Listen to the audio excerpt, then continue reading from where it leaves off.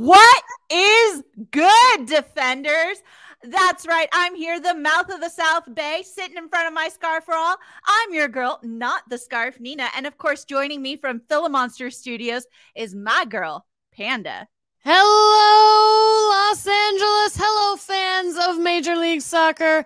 Hello, lovers of the beautiful game. And of course, hello to the millions and millions of Defenders of the Bank listeners. This is episode 248. And like she said, I am Amanda, the Panda Philemon. I'm your long blonde-haired flamingo who's going to be running you through this episode today. And you are in the right place.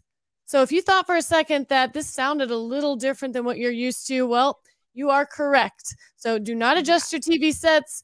Do not change the channel in your car, wherever you're listening to this, because this is Defenders of the Bank 2.0 because, well, much like LAFC in tonight's match, who is kind of going through some heavy squad rotation, we decided we were going to rotate our squad a little bit to kind of prevent some mental and physical fatigue from all of the games that we have been having go on recently between CCL, between the Open Cup, between regular MLS season. We've got a lot going on. So why not give the boys a night off the same way that Steve gave our squad the night off as well? What do you think, Nina? Let's be honest. It's an improvement right here. You've got us, the Angel City Chicks, coming to you, taking over Defenders of the Bank.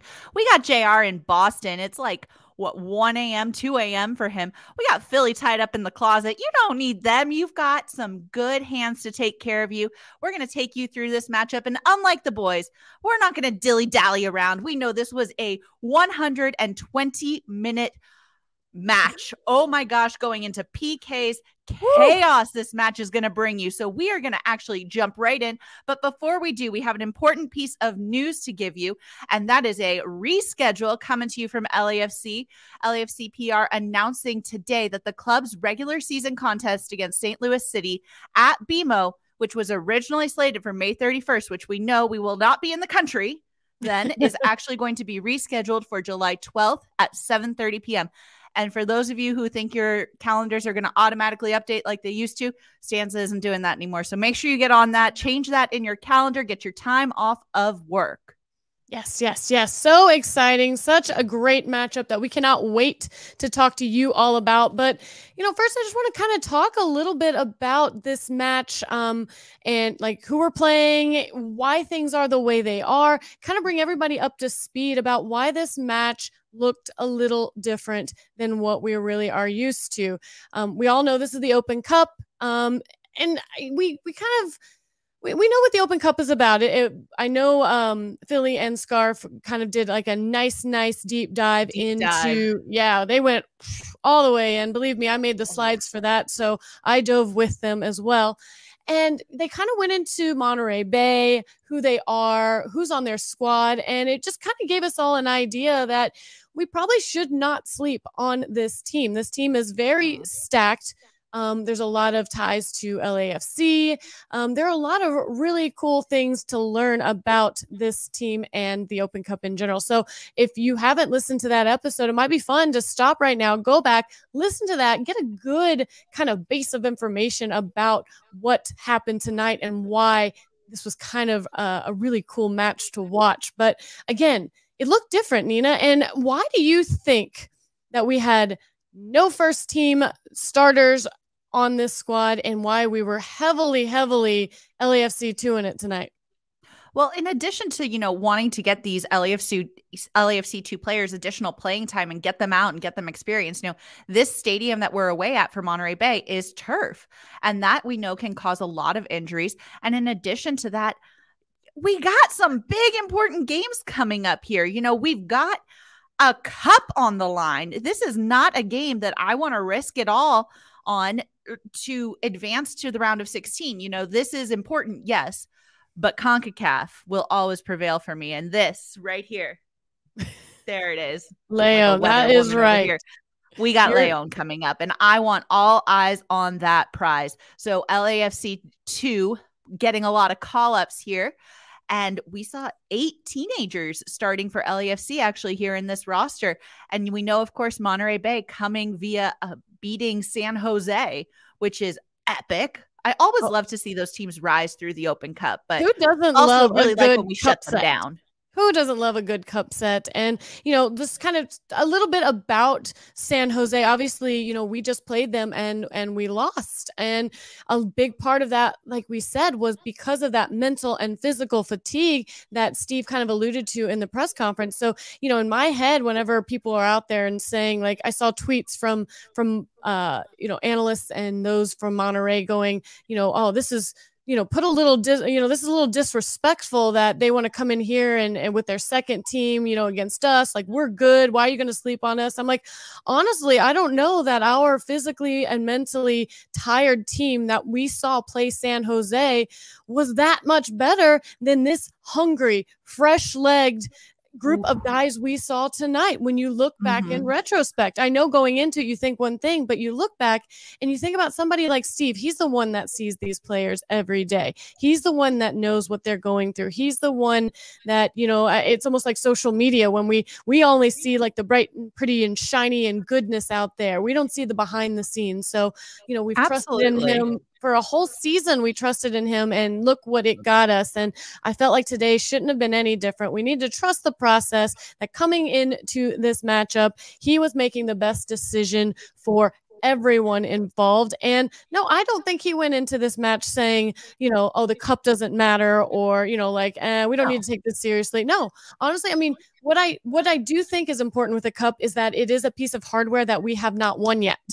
So I think, when you look at the rankings of the different hardware with MLS Cup, Supporter Shield, CCL, Open Cup, Leagues Cup, whatever, I think when you prioritize those, you almost have to do it based on like where you're at, what you have won. Like, we've won MLS Cup and Supporter Shield, and it would be fun to add that one to our trophy. I mean, it is very hard to go in addition to that, for those of you who also follow us on the Angel City Chicks podcast, we actually were talking earlier today in our episode about injuries for players because they're not being rested well. And, there's a women's team who had 3 players out with ACL tears all at the same time. And that's because they're not resting. They're playing on turf and things like that. So you do have to take that into account here as well. It's very taxing on the body. And with a game like this that goes into extra time, is that really something you want to put a player through right before they have a big competition, a final match?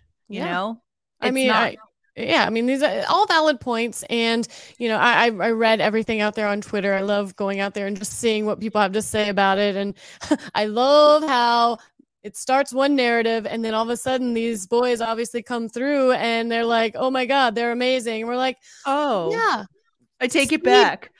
Steve sees that. He knows they're already incredible, and he's coaching them. And, like this whole narrative of, coming into this LAFC 2 has not done well. I mean, they're at the bottom of the table. They've only scored, I think, 2 goals on the season.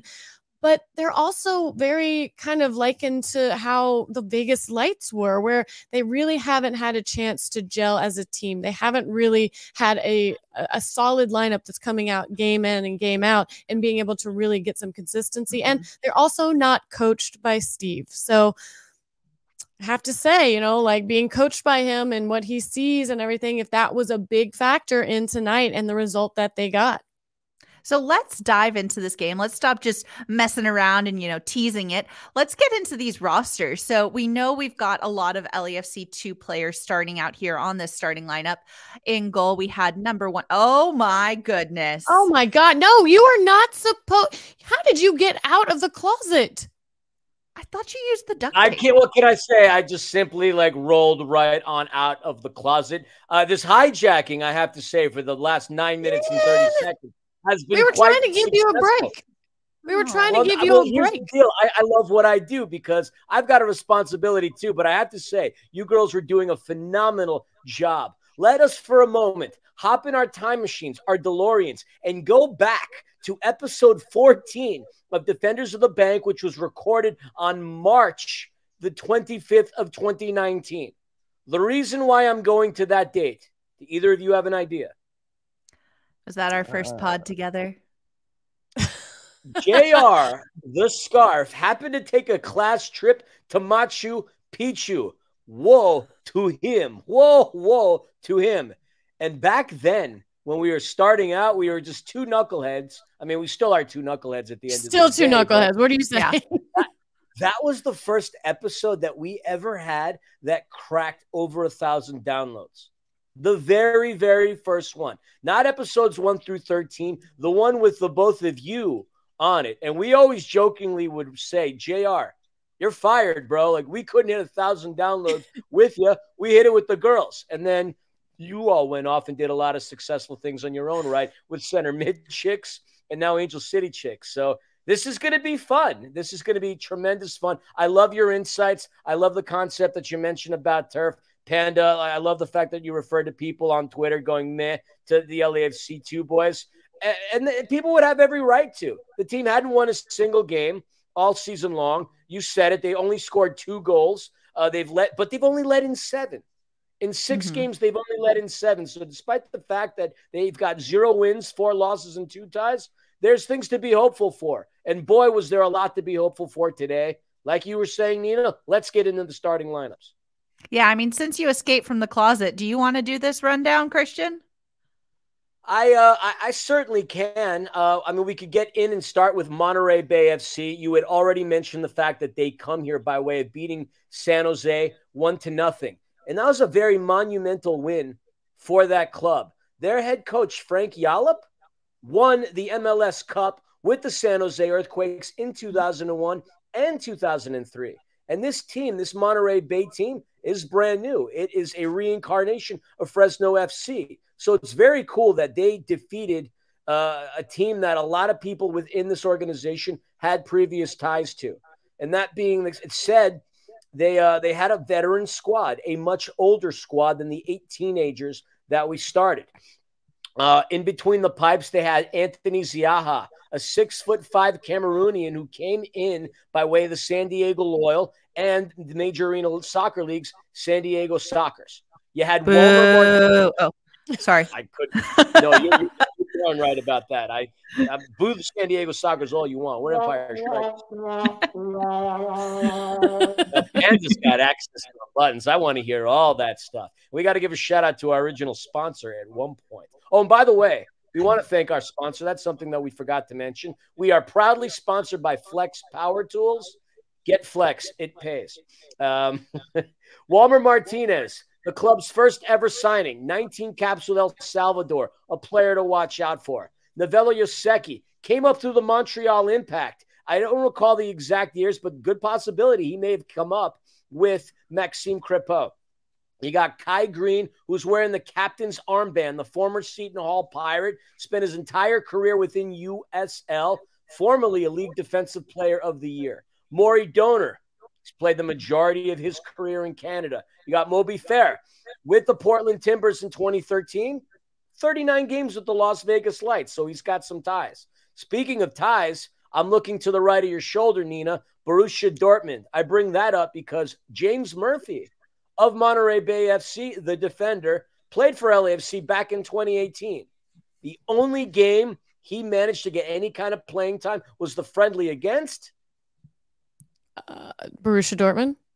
Hey, there you go. You're paying attention. Jose Enriquez. Then we got Alex Dixon, first hat trick in club history. Adrian Rebelor, a product of Cal State University, Monterey Bay. Go Otters. I bring that up because the game was played on the campus of Cal State University, Monterey Bay.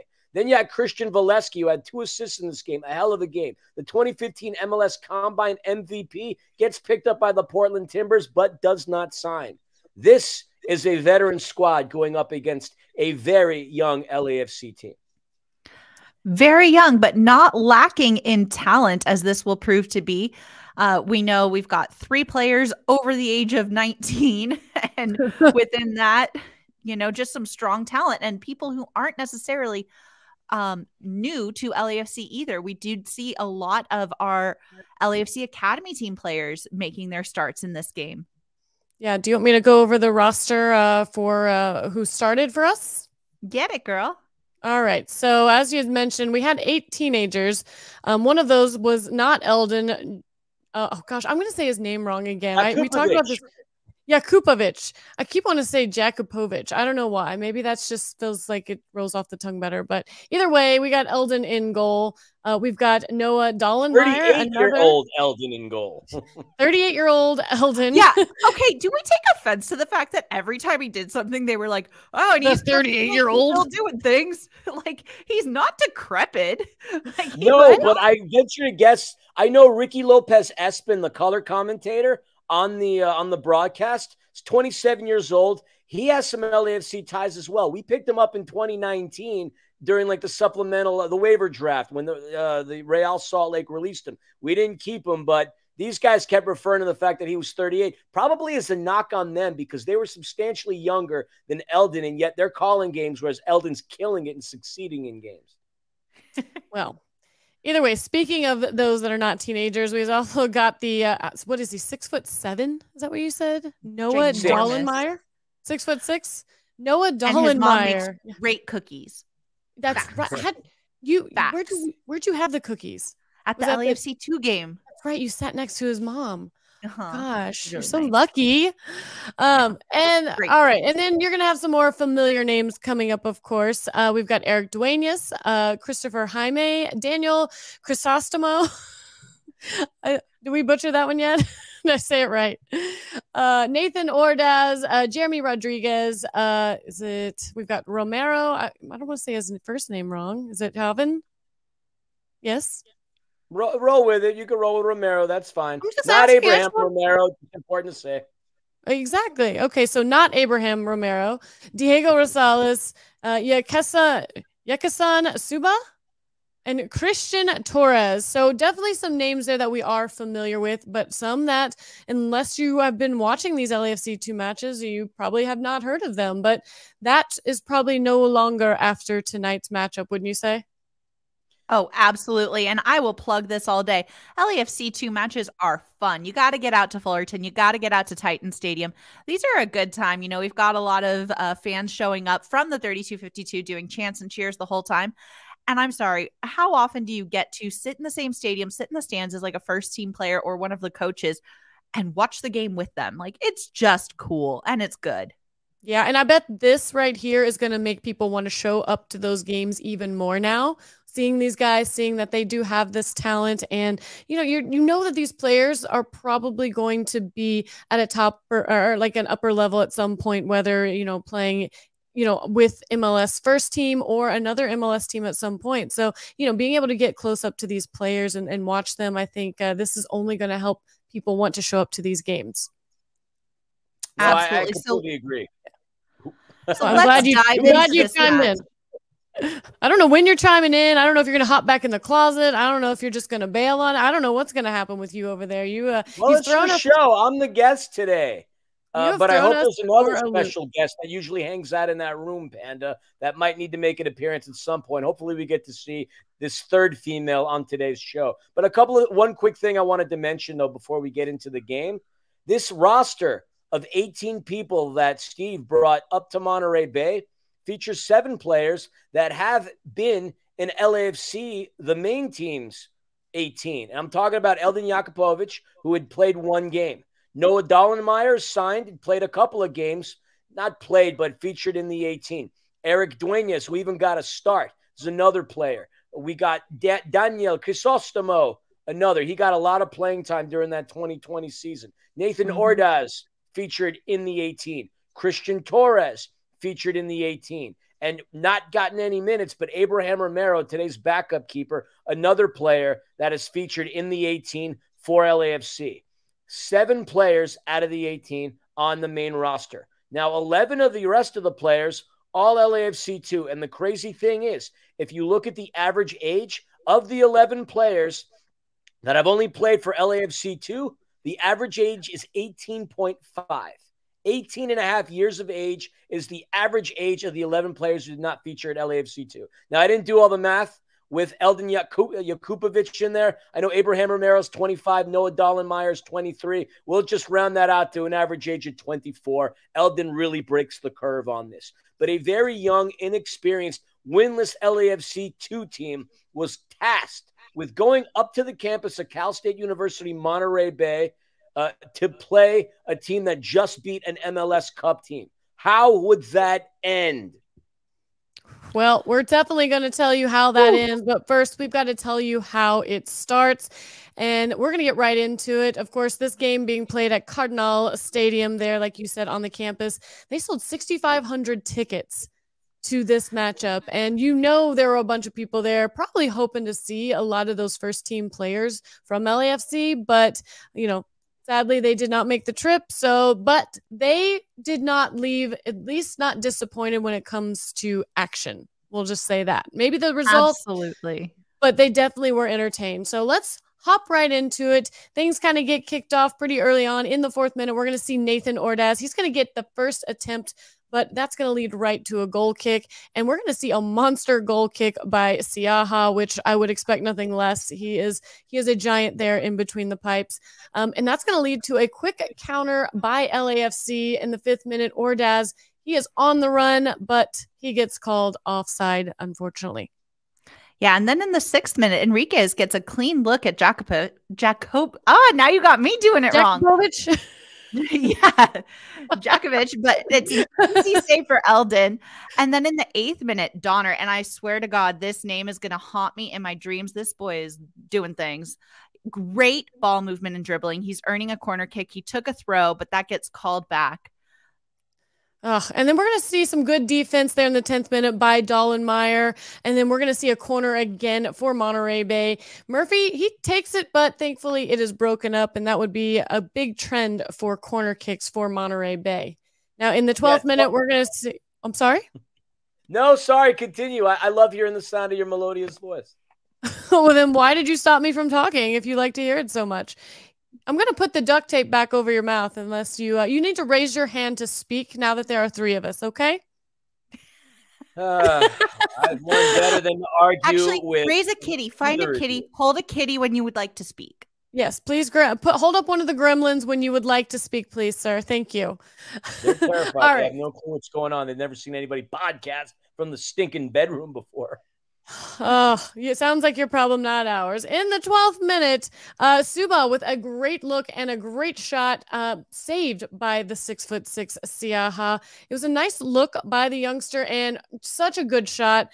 Dwayne just had a great pass into this. And then we're going to see in the 17th minute, we're going to see a corner for Crisostomo. It's going to lead to another corner. And then there's just corners all over.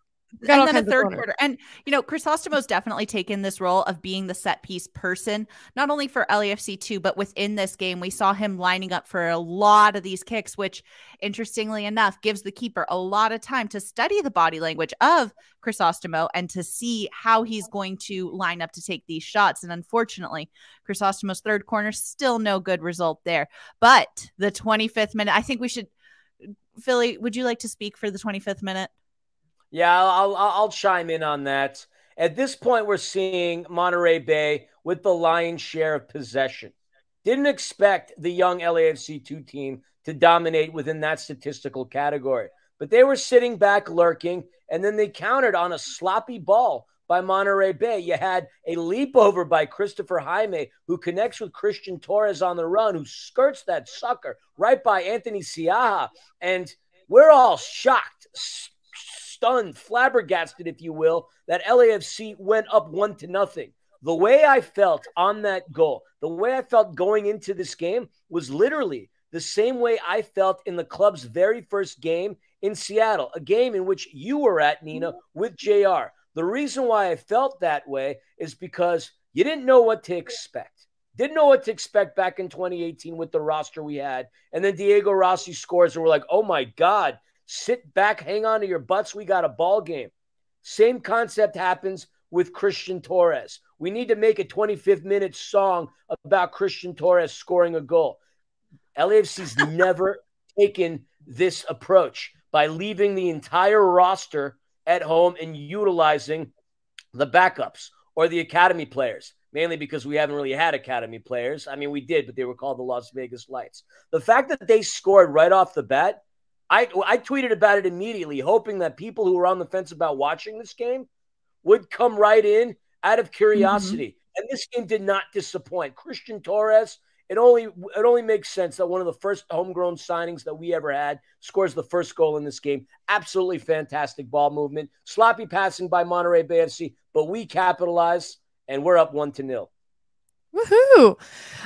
Love it, love it, love it. And what I really liked was, I don't know, just even leading up to that, I just was really enjoying watching their passing. Like, they really were moving the ball well. I don't know, I'm just so used to a lot of times just that level of soccer, just seeing it consistently intercepted and a lot of just back and forth. But they were really stringing together a lot of nice passes. And, I was very impressed with what I saw. And you made a comment about how you tweeted it out so you could catch the attention of people. And I hope it worked, because I saw comments prior to this game where people were like, how do I watch it? Where do I watch it? And people responding with, doesn't matter. It's LAFC too. What, like people like literally, I'm like, whoa, like you realize this is still your team, right? Like, I don't know. It was frustrating. They're actually playing under the LAFC banner. So get out. Yeah, I like what you said, though, also about 2018. I'm actually wearing my 2018 playoff shirt right now. Oh, look at you. Oh, Nina, I hope you don't give us bad luck, because you remember who we lost in 2018, right? Ah, I know. I'm not going to give us and bad who are we luck. playing on Saturday? Oh, calm down. You're fine. Real Salty Lake. Yeah, it's fine. All right, moving on. We're not going to derail like the defenders normally do. In the 29th minute, we're going to see Donner doing a great job causing some tension, but it's broken up by the LAFC defense. Romero's going to get in there and break that up. And then in the 32nd minute, Murphy off the corner, a shot off the crossbar. I don't know how that didn't go in. It was by Moby Fair. Man, what a close call. Oh, my goodness. Oh, my gosh. And, the announcers were giving him a hard time for hitting the ball too hard and like, oh, you just got to tap it in when you're there. And I kind of disagree with it. He mishit the ball, yeah, and it hit off the crossbar. That's a little bit of an experience there, and it's definitely like a little bit of stress and tension getting to you. But if I'm in front of the goal, you nail that. You drive that thing home. Don't like soft tap it in there. No, because you soft tap it in and it gets saved because you have too much time to think about it. Then you're going to get criticized for not hitting the ball hard enough. So, dude, let them hit it. I mean, you never know. I mean, sometimes those ricochets, bounce just right too.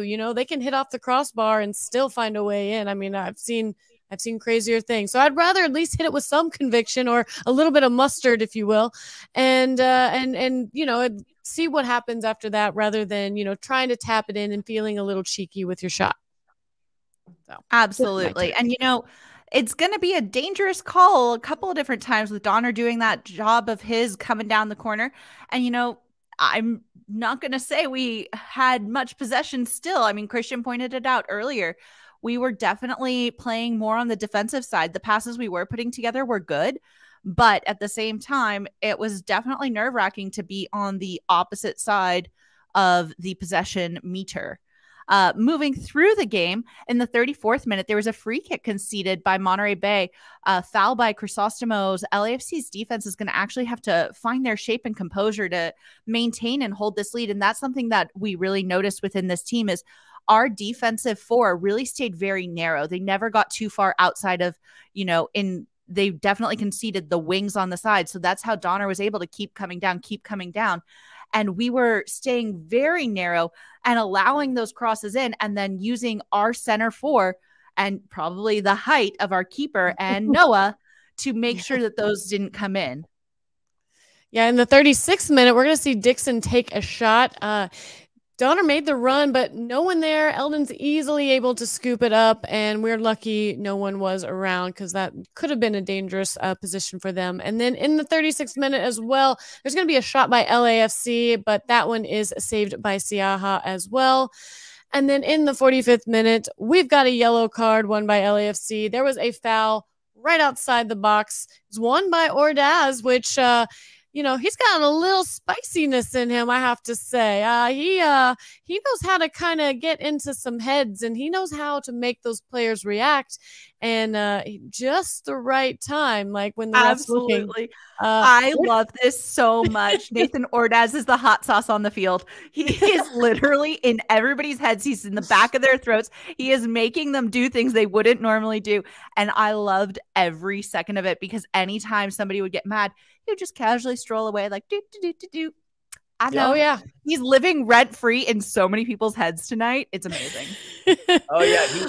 He's a big practitioner of the dark arts. And this is not going to be the first time that we're going to say a yellow card won by essentially by Nathan Ordaz. I love the kid's tenacity. I love that he plays fearless. And he's so incredibly fast. When you see him on that open run, he's so stinking quick. So fast. I mean, the fourth signed homegrown player. I mean, he was part of LAFC like when he as like a 10 or an 11-year-old. And here we see him, this young man hitting puberty, getting strong. It's just a joy to see that, pissing off the likes of former LAFC player James Murphy. We get 2 minutes worth of injury time.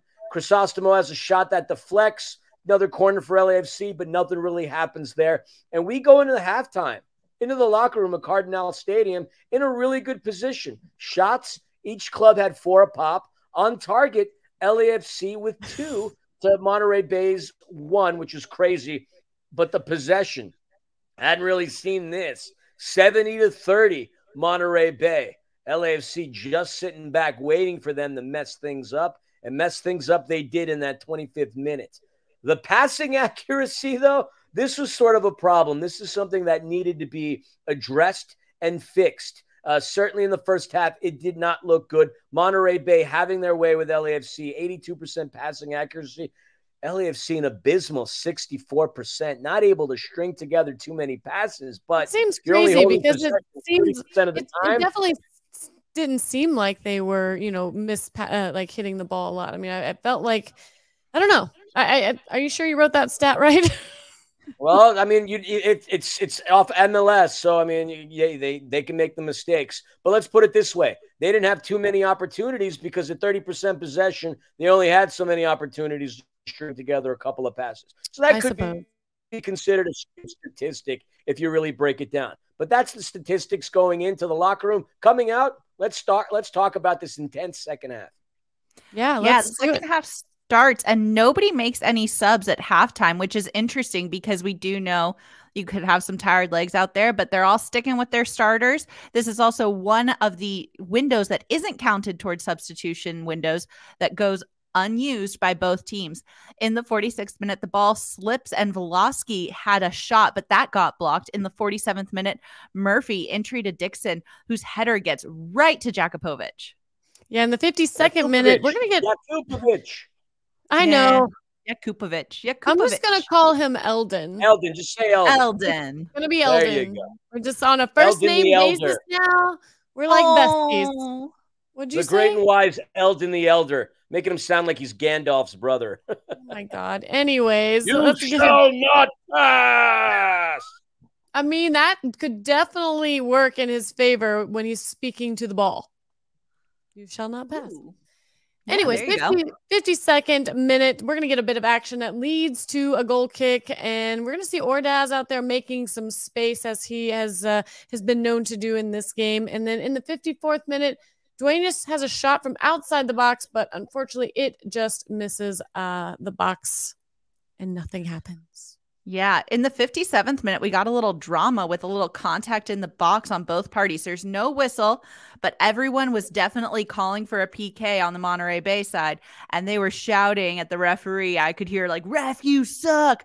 But it's a good no call as there is no contact in the box, but we heard the boos anyway.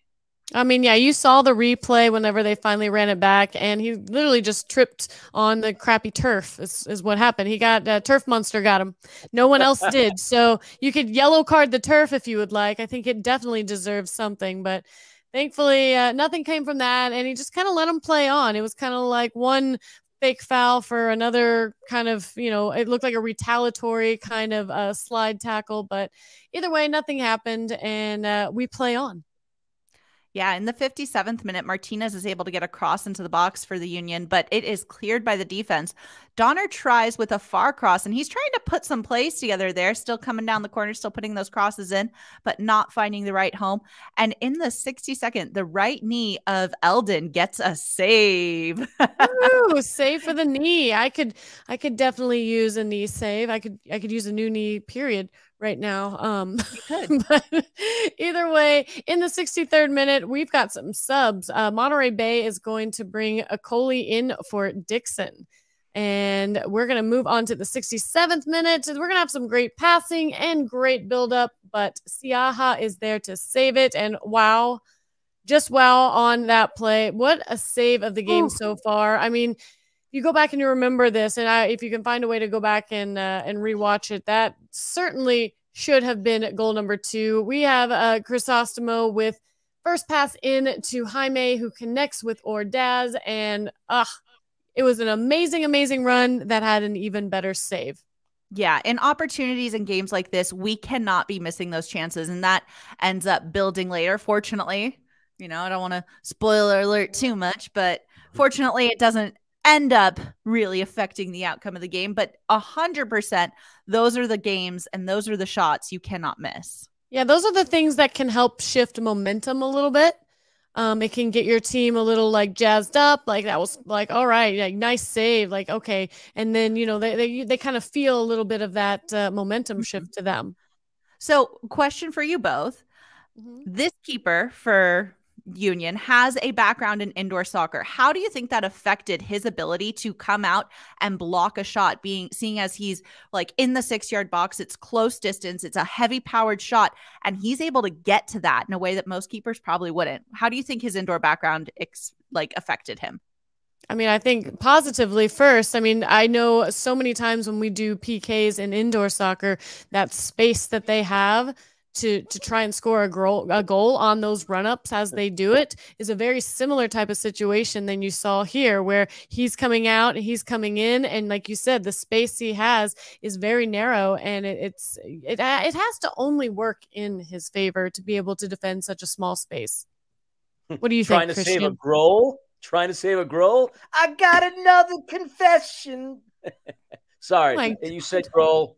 Dave Grohl. I mean, honestly, Nina, if you really want to break it down, I don't think his indoor experience, Panda had a really great insight on that, but he didn't really have any indoor experience. That guy didn't play whatsoever. But he practiced. San Diego Soccers. But he got his tutelage under Boris Pardo and some really good keepers in that San Diego Soccers organization. But just to facts are facts, Anthony Siaha did not really spend too much time at the San Diego Soccers, because upon signing, he ended up taking a different contract and going with the San Diego Loyal. But anytime you start to learn anything within the indoor game, the guy's big. You learn how to handle ricochets and physics in a way that most keepers wouldn't have to worry about, because, well, you're not utilizing boards. You're not seeing things come off of weird angles. Then that little background is going to give him somewhat of an advantage when balls come off of other defenders, ricocheting along those regards. So, look, the kid being 6'6" and athletic is also very helpful as well. I mean, he's a big, wide body with a huge wingspan, so all those things bode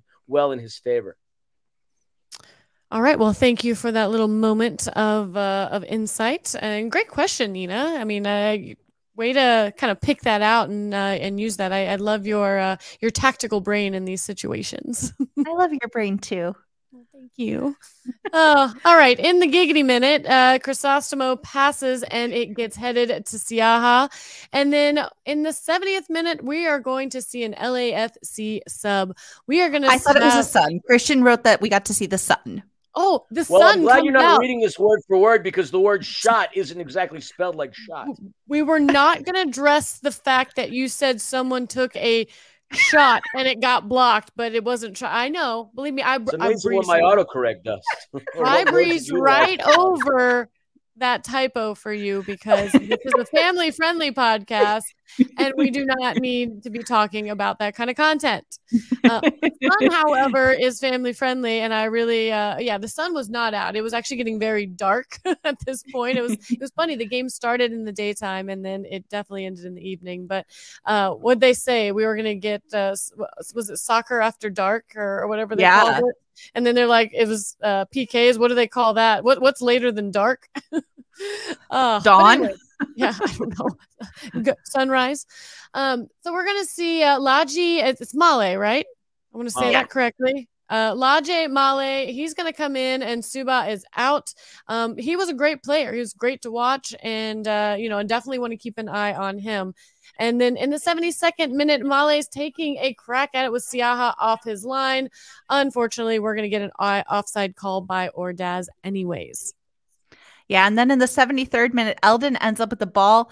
But due to a replay, we didn't really see what exactly happened here. Just funkiness going on. And then in the 74th camera. The camera. Yeah, it's like somebody, like some soccer mom or dad has their little like RCA camcorder and they're filming the darn thing. I will never talk badly about the cameramen in MLS ever again. Not after what we witnessed at Cardinal Stadium. That was, I felt like I could have done a better job on my iPhone. Well, next time we'll ship you out there so you can stream it for everyone. Thank you. Well, the idea was to go up there and stay there, but we didn't. So we'll just leave it at that. All right. City. In the 74th minute. A great Angel City game, by the way. Oh, that's something we didn't do, the Angel City minute. We always do that on the show. It would be perfect for y'all to do that. But if you want that, you should just plug in your pod. Maybe we can do that at the end. In the 74th minute, Donner being a menace again, but thankfully there was no one there to connect with. And we're starting to see, like Nina had mentioned at the beginning of the pod, that, this kid's a playmaker. He's definitely making things happen. He is in and around the ball a lot, and a lot of things that are happening are coming by way of him. And he's fun to watch. He really was. And then, Christian, talk about what makes you cringe. So what grinds your gears? Goes by a couple of different names. One name in particular that made me cringe, it was the chant of "Let's go Union." Obviously, our rivals in Philadelphia, which, by the way, no one likes Philly. No. Everyone hates Philly. Philly's just really awful and should be tied up in the closet. Philly needs to just, go away. Philly hasn't been cool since the days of Benjamin Franklin. I get it. Anyways. Well, the chanting of "Let's Go Union" was certainly something to cringe about. And speaking of the Union, and Kai Wagner, by the way, yet again, this is a team that ties the game late, only to lose in PKs to Minnesota United. So 3 words for the faithful of the Philadelphia Union. Ha, ha, ha. Yes, but I did cringe when they were doing the "Let's Go Union" chant. Do you think that was deliberate? Do you think they knew what they were doing with that? Or was it just that's one of their nicknames. I know it is one of their nicknames, but I wonder. With what, like kelp? Like, how do you get Union and kelp? Yes, exactly. I don't know. It's kelp. Hold on. There's a couple other ones. It's Union, Crispin Kelp. That just sounds like a really good Kellogg's cereal right there. I'm in the mood for cereal. What was the name of that Fugazi? Dino Fruit Rocks or whatever. It's like Dino. Oh, it was frosted. Dino Fruit Bite. Yeah, but there was also Frosted Flakes that used the cereal for the O. So I guess that's how they got through the trademark, because it was technically Frosted Flakes. Yeah, that's second worst grocery store ever. Yeah, second worst grocery store. The most expensive grocery store ever. Oh, yeah. Nina's no longer allowed to pick grocery stores. Let's just leave it at that. I don't know. The Trader Joe's, we don't know. We were up in Northern California. When we were doing the pod, and I was in the middle of East Jesus Nowhere, Timbuktu, and where the hell am I Avenue. That was the supermarket we were referencing, just in case you wanted to. Yeah, it was awful in so many ways. They didn't have margarita mix. This is a true Defenders of the Banc podcast now, because it's come off the rails. Bravo, sorry. ladies. All right, you're welcome. No, I love it. Good job. You got us after 7 p.m. We're already asleep.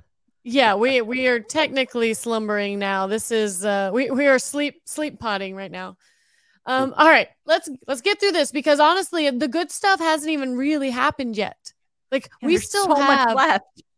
I know, we gotta go. All right, let's get back on this train, and let's choo all the way to victory. 79th minute. The these kids, man, they are playing some great defense. They really are. And they've stopped all of Monterey's transitional runs. And they're just really, you really are feeling it. You're like, oh my gosh, they're going to do this. Like, you feel like they've got it in the bag. This is all they have to do is hold on. And then we're going to see some subs from Monterey Bay. Enriquez is going to be out, and Maldonado is going to come in. And I just want to note that the minute Jesse Maldonado came into the game, that's essentially what changed the whole scope of it for Monterey. The subs really made a big impact in this game, and you're going to find out why later. But the minute Maldonado came out on the pitch, Monterey Bay was a completely different and much more dangerous team. Yeah. In the 80th minute, we saw Duenas pass it into Jaime, and he whiffed it and then hits it.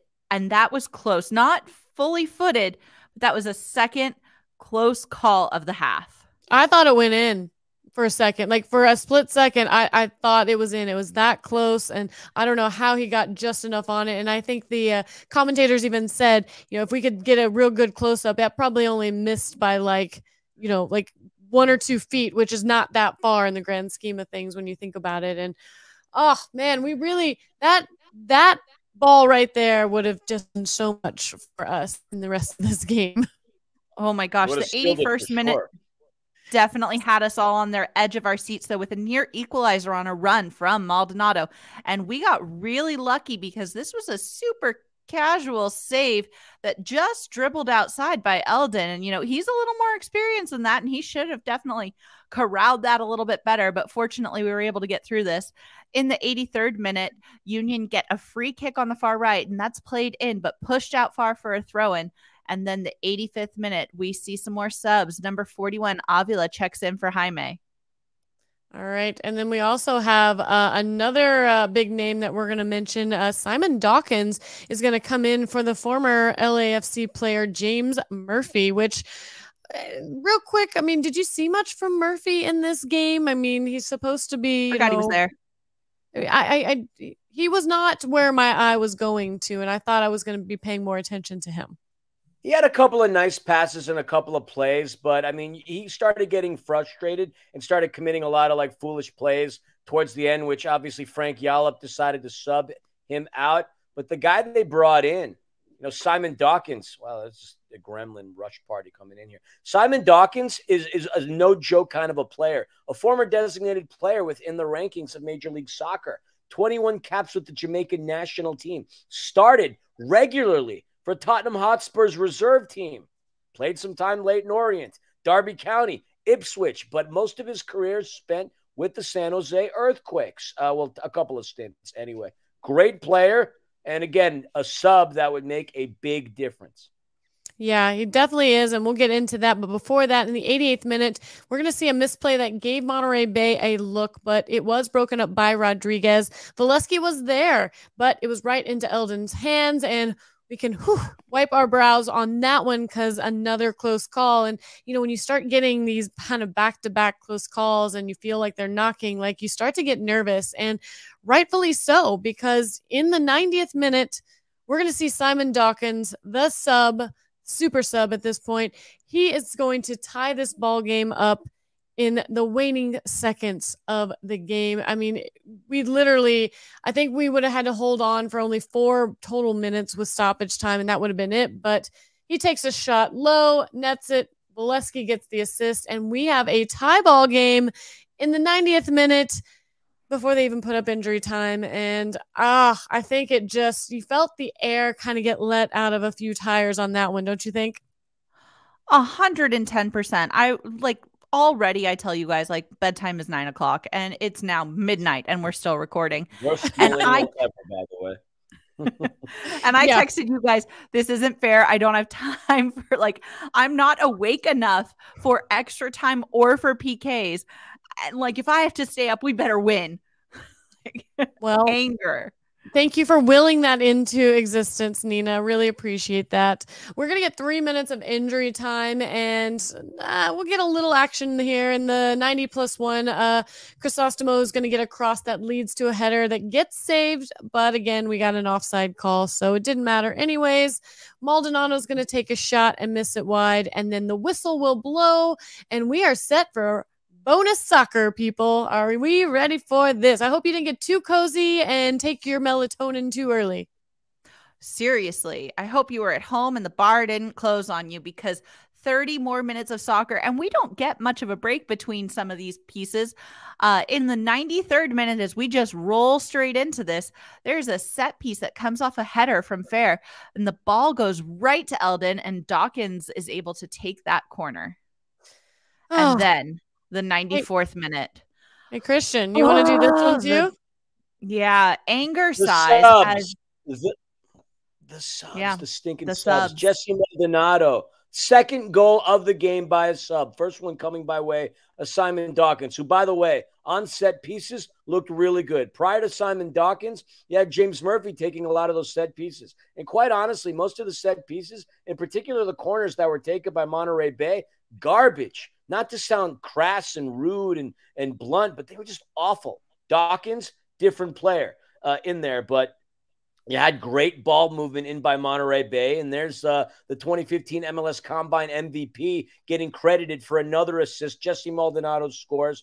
And you want to talk about deflating at that point? All four tires were punctured at this point. Gut-wrenching. Absolutely gut-wrenching. But, you know, karma and the soccer gods have a funny way of punishing you. The Monterey Bay bench got booked for a yellow card for the excessive celebrating.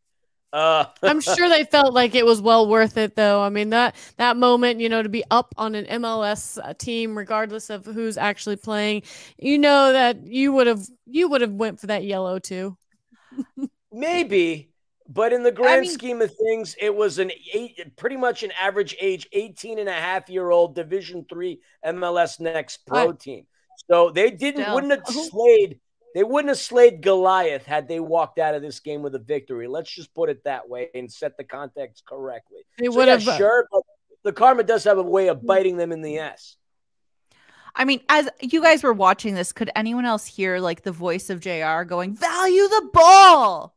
I don't think I've ever heard him say that. I don't think I've ever heard him say that. Does he say that, Nina? No, seriously, he shouts it nonstop when we're watching together. Well, you're with him down there. We can't really hear you. Oh, that's like his big thing now. It's value the ball. Oh, my goodness. Wow. Okay. Anyway, so the Monterey Bay bench, like you said, gets a yellow. And, well, hey, the 100th minute, we've got – can I read what you wrote, Christian? Oh, no. No, it's family friendly. Just use your imagination of what the substituted word was. All right. Everybody, I want you to enter in a word here that has a different vowel and just laugh with us, because it's so hard to read these notes when these autocorrects happen without giggling like a 12-year-old boy. But in the 100th minute, Oakley with a shot saved by Eldon. And then we're going to see subs. Maya is going to come in for Romero. And yeah. We're going to see some little chippiness. You know, some more of that Ordaz magic is going to happen in the 103rd minute. You want to talk about that? I love this so much, my little hot sauce. So Siaha actually is going to earn a yellow for a foul on Ordaz. It was like a nice little pushing action. And good on Ordaz, because he, once again, draws the foul, draws the yellow card, entices them into his web of mystery, and then just calmly walks away like, yeah, no, I got you. And he kind of even looks at the ref like, there it is. Pull out the card. Get him. Book him. Yeah. You saw it. Well, you know, you saw them both, like, as they're running towards the end line. Obviously, Siaha was trying to, you know, make sure, you know, he couldn't get to the ball so that it would be a goal kick. And, you know, they both went for it. And, I mean, good on Ordaz. He didn't give up. He actually went up and tried to shove this giant out of the way. And in doing so, I think he falls down. And who knows what was said. I know Ordaz probably said something, and that triggered him. He walked over, and he just out in the middle of everybody. I mean, why would you do that? Why would you do that? If the foul wasn't enough from the way he, like, brought him to the ground, then you have to go and push him. Like, oh, come on. Right? Like, everything was fine. You should have just, like, you got the ball. Like, leave it alone. But anyways, thankfully, in the 105th minute, we are going to see Crisostomo, who's going to get a great pass into the young 18-year-old Brazilian, Mateus Maia. Guess what? Another sub. What is going on? These subs are proving to be very, very valuable in this game. They're made very, very tactically by our coaching staffs on both sides, obviously. And we are tied the game up in the 105th minute. It is 2-2. I think we're all losing our minds. We weren't all together, but I'm pretty sure your reaction was probably the same as ours. I mean, our cats ran screaming into the other rooms. They could not handle the excitement. It was, I haven't seen them since, actually. I think they gave up on us. Yeah, definitely exciting. Great to see this tied up. And we are now in 2-2, and the first segment of extra time has ended. And at this point, no matter what happens, I'm definitely proud of them. They've got such grit. They've got great tenacity. They've been looking great out on the pitch. But I want to win. If I'm staying up, I want to win. Absolutely. You're right. When you get into bonus soccer, it just feels better at the end because you don't want to do all this for nothing. And those boys really did fight. I think they were underestimated. I think they were overlooked. I think that they were taken for granted. Talk about not respecting the other team. I think they came in here thinking that they were going to walk all over our second team. And boy, did we show them that was not going to be the case, because we are now into like bonus soccer at this point. And, we've got a question from Philly. Please proceed. Not so much a question. I'm just eager to get to the fun stuff. Quite honestly, the second, Nina, unless you have something different, the second frame of extra time, the second 15 minutes, didn't really yield any results, nor were there really any like dangerous, ambitious play on goal. Yes, Panda? No, we just had a little more hot sauce for Mordaz. Yeah, I think it's important to point out. Oh, yes. Okay. I think it's very important to point out that, Saucy Pants Ordaz over here, he draws another yellow card, and it comes by way of, I believe it was Fair. Is that who it was? Yeah. Yeah, I believe so. It was Fair, who, he literally grabbed him and threw him to the ground. Like it was not even it was very deliberate, and he knew it. And that's going to be very important at the end of this when we get to the penalty kick. So take a mental note. Yellow card, throws him to the ground. Okay, cool. Got it. Let's move on. Do you have anything you want to say before we just talk about these PKs? So we've got two keepers of varying experience. Eldin Jakupovic, who's been playing the game all across many countries and multiple continents, had the opportunity to face 35 penalty kicks within his career, only saving 6 of them. Whereas the younger, bigger, wider winger spanned Anthony Ziaha, 5 penalty kicks in which he saved 2. So obviously you're going to take experience. Wider wingspan by what, 1 inch? That's still bigger. And I mean, in a game that's a matter of inches, that certainly comes into effect. It certainly came into effect today, but just wanted to do the backstory on that. So are you saying size matters? Apparently, you heard it here, folks. That's what we're referring to. I don't know. You just said that, the matter bigger, of inches. The bigger it is. It's a matter of inches. Size matters, yes. So the bigger it is, the more successful you'll be. Is that what I heard? I don't know how to say this so I didn't get myself I'm just, in trouble. I'm just trying to figure. I'm just Look, trying to make sure I understand. PKs, no more innuendos when it's coming to penalty kicks where inches and millimeters do matter. Yeah, being a little wider helps. This is what happens when you get chicks after dark. I just hope you know now. You've heard hold it on. here. Do I have 2 of you, or is there 3? Oh, no. God. Listen, I want people to want to have us back on here. And if they know that I'm going to thwart off Hello Kitty for you, then they might ask us to come back. But if I love Hello Kitty, Chris Lafferty loves Hello Kitty. We love Lafferty. We love Lafferty. We love Scarf. So we do not want to do that to them or the millions. And millions. Exactly. All right. Can we get on to these PKs? Because I was so nervous, and I don't even know why. Going into this match, I was not nervous. I don't know if I was just I'll be happy with, just seeing how they play and stuff. But now I'm invested.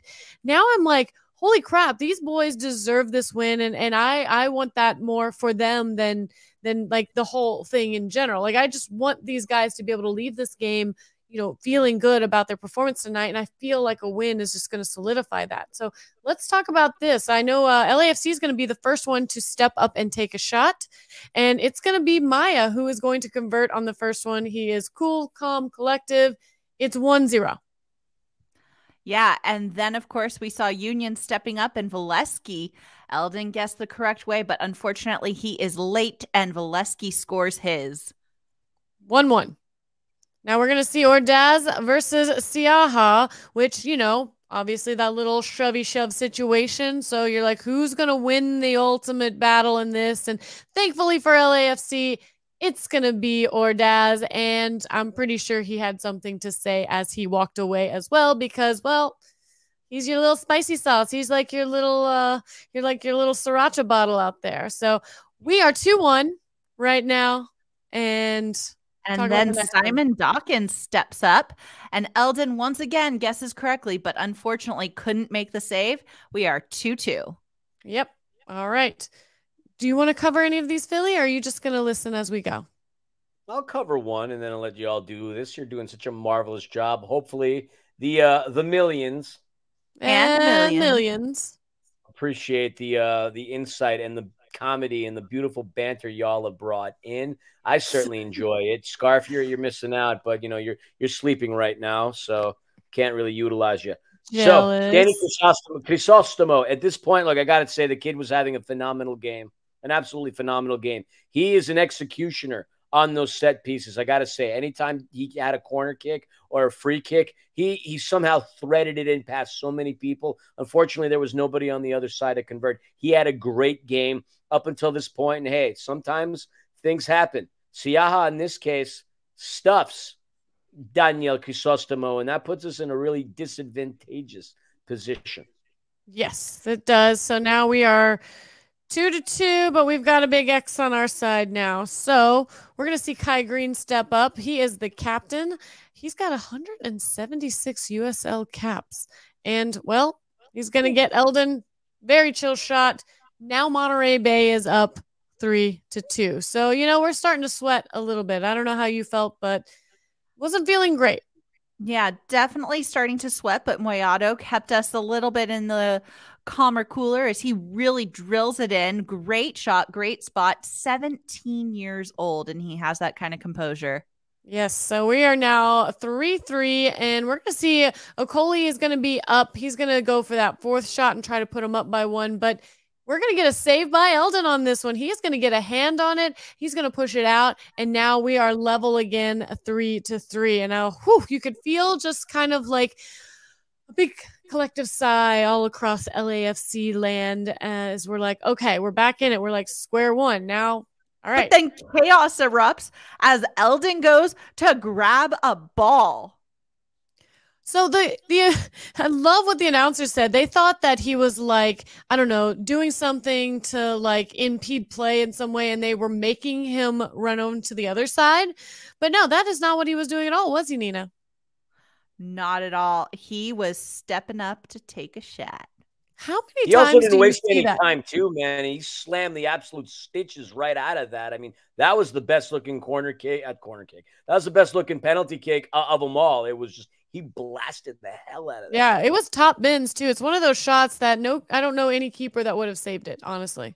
I mean, it was just it's in that impossible spot that came with such vigor and tenacity, and where it was at, it's just unless you're standing there already and know where it's at, it's going to be hard. And, you love that kind of confidence from a keeper like that because they don't get to do that very often. I don't know how many times you've seen it where they've taken it and not taking it out of necessity of needing a shot, because I've seen them have to take it once they've ran through all of their, actual like strikers and midfields and defenders. And then they're like, okay, now the keeper's got to shoot. But for him to be he was number 5, I guess, right? 5, we 4, we went up. Can't 4. count anymore. I know. It's after midnight. Can't count. Well, yeah, we don't need to count. But either way, we're up 4-3, and we're gonna go. Boone is up, and he scores and ties it up. It is 4-4. So we're heading to the 6th person. We've had 5 people up One has missed on each side. 4-4. We're in number 6. And now it's going to go 1-1, 1-1, 1-1 until we get a winner. Unfortunately, we didn't have to 1-1 too much. Rosales steps up for LAFC and he scores. And then, drum roll, please. I don't have a button that's a drum roll, but I drummed it. It's fine. We're gonna get, as we had mentioned. Hopefully you took that mental note. Moby Fair, he's gonna step up, and I remember saying, "Man, I kind of hope karma kicks him in the butt because I remember what you did to Ordaz. It's time to kind of pay your penance." And he does, by way of an Eldon save that is going to seal the deal, win the game. And I mean, I don't know how you guys felt, but it was chaos. It was excitement. It was elation. It was relief. It was proud, I think is another word that I just felt so proud of these guys. And I don't know, Christian, tell us a little bit about what you felt in that moment. Tell us about your feelings and emotions. Karma, instantly, I'm thinking a culture. Oh my God, what's their name? Karma, chameleon. Well, it's more like karma. Eldon whooped your ass. That's exactly what that was. Karma whooped your ass, Moby. Nobody likes Moby. Wasn't that like a line from a Slim Shady song? Regardless, yes. I'm so stinking happy. Look, even if they would have not come out of the PKs successfully, or even out of the extra time successfully, I was still beyond proud of these young men. Not having been able to win a game within MLS Next doesn't even matter anymore. What they did today was massive. And I'll say that in club history, this should go down as one of the best games in club history because it shows everybody out there how far our academy has come. How many teams are going to go out there and put an entire team of an academy players to go up against a veteran USL squad? Not many. Steve Cherundolo probably had everybody at Monterey Bay competing and practicing for the likes of the Carlos Velas and the Denny Buangas. Because with LAFC being the defending MLS Cup champions, they're going to inspire the best out of every single team. And then when you're playing mental chess, for them to go out onto the pitch and not see the Denny Buangas, the Carlos Velas, or anybody of that nature, Monterey Bay probably got a little inflated with their ego and thought, we're going to whoop up these young boys. And after they went and scored in the 25th minute off of an error, that took the wind out of their sails. They obviously mustered and muscled their way back into this game. But LAFC, too, stuck together with tenacity, with grit. And quite honestly, having Eldon Jakubovic there was fantastic. You needed that veteran presence there and the insight that he had to offer. But I'm so unbelievably stinking proud of these young men. And everybody out there who's a member and a lover of the black and gold, tip your hat off to these boys. And the way to show them your love and appreciation, quite honestly, go check them out on the campus of Cal State Fullerton. Hit up an LAFC 2 match. I challenge each and every one of you. If you love this club, go to one LAFC 2 game at the very least and show these boys your love and appreciation because what they did today was massive. In the history of this club, massive. For a third division team to go out there and beat a second division team the way they did after going up, after blowing the lead, coming back and winning in PKs, my hat's off to you, young gentlemen. You know, one thing real quick, we'll just paint the picture for you guys just to kind of see how this game kind of rounded out and what they look like on the stat lines. Both teams had 13 shots. LAFC had 6 on target. Monterey had 7, 9 corners to 8. It doesn't even matter who had what. They were so evenly matched, except when it came to fouls. We had 22 to their 10. So we were playing a very physical game. And I love that. I mean, they had 3 yellow cards, though, Monterey Bay. And you know they were all 3 by way of Nathan Ordaz. Love it. Love it. He drew all 3 of those fouls. So he's out there doing the Lord's work, and we love him for that. But obviously we know how this ended, 5-4 on PKs, and they will be advancing on to the next round. Do you know what the next round looks like for Colorado LAFC in the Open Cup? Colorado in 2 weeks. They beat Sac Republic 4-2, I believe. I think so. I mean, that's what I remember seeing it as. So I wasn't sure who was in our next bracket. So that should be a lot of fun. I'm excited. I have no idea what we're gonna see. I know Scarf is pretty hell-bent on letting the young ones ride and just letting them keep going. I mean, I saw somebody out there who's like, let the young ones handle Open Cup. We'll focus on CCL and MLS. So, I mean, yeah, Christian, correct me. Don't they have to do a redraw? No, they play Colorado in the next round. When do we draw again? Well, they had the regionals already done. So in our little area was us in Monterey, in Colorado, and Sac Republic. So the winner of those matches go on to play each other. So it's Colorado in 2 weeks. And if I'm wrong, which I'm 99% sure I'm not, there's always that 1% shot of being wrong, and I have no problem admitting I'm wrong. But I'm pretty sure that that's how it's going to be. Okay. Well, we'll definitely talk about that well in advance before that. So you kind of want to tune in to, obviously, Defenders of the Banc.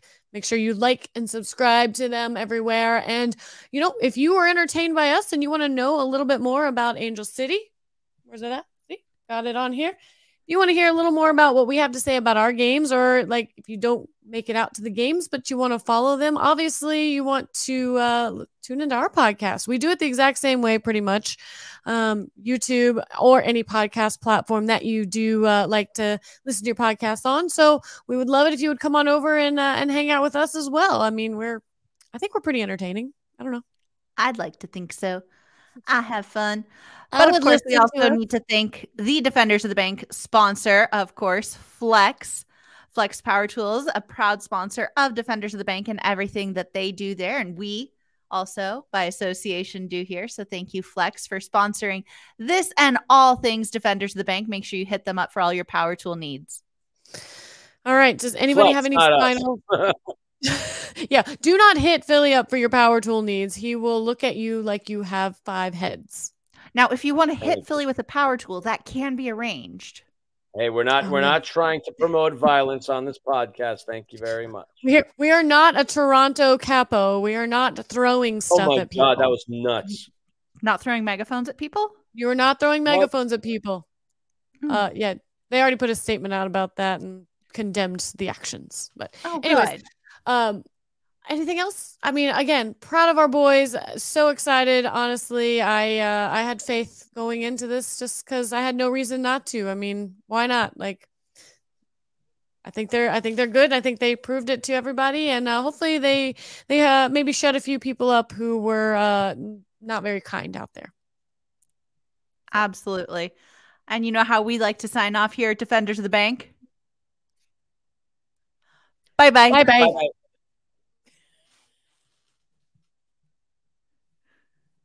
Jump for Elliot.